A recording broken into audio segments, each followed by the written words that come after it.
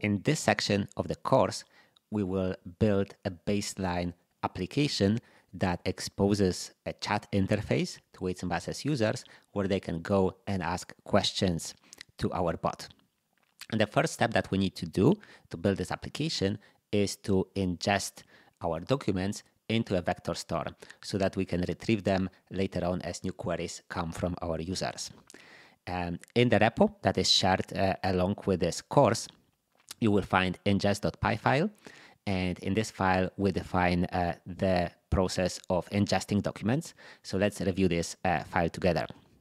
Let's first look at a function that is used to load our documents. And we have our documents stored in a markdown format in a specific directory. And we pass that directory to the function.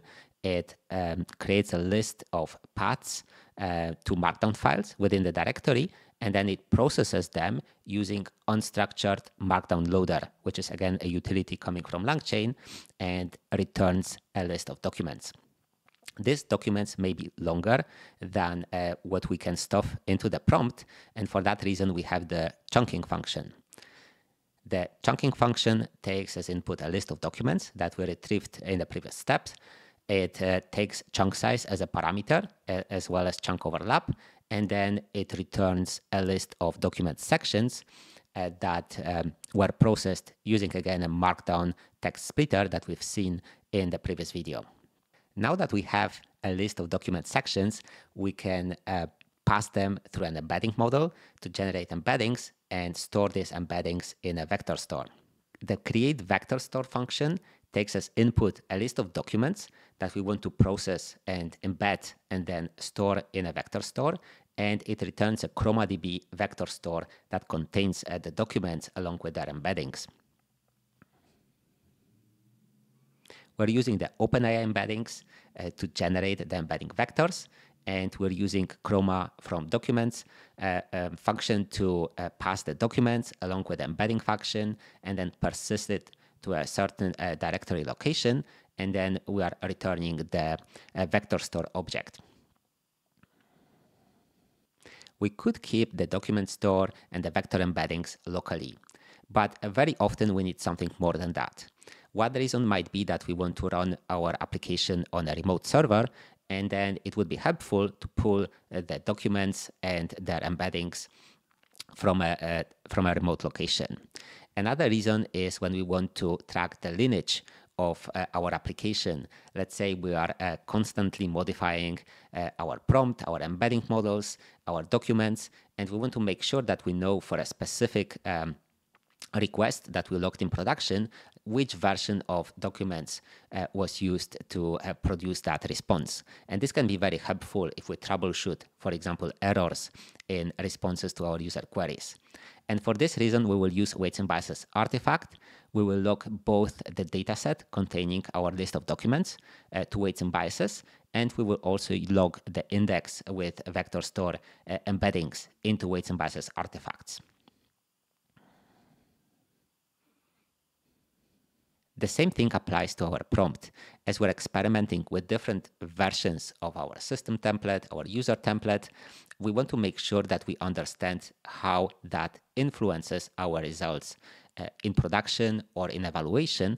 And for that reason, we need proper version control of that prompt. And again, Weights and Biases is the right tool to help us with this version control of our prompt artifact.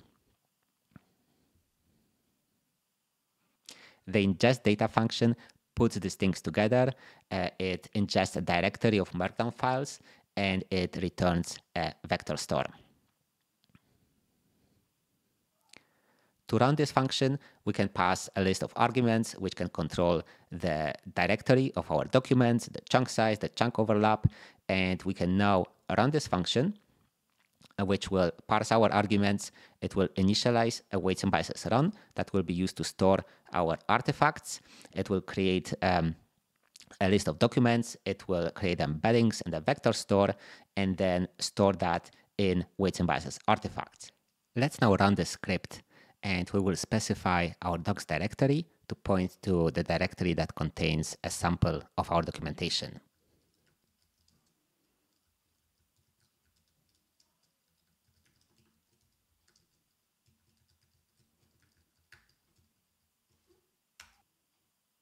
And as you can see, this starts a weights and biases run that will be used to store our artifacts, including the embeddings, the document store, and our prompt.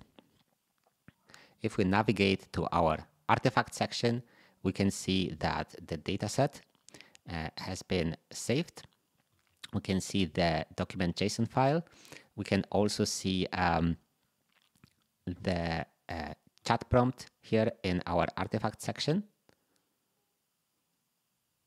And if we view this artifact, we can go and see the prompt that was used. And we can also see the vector store, which is, again, if we look at the latest version, is stored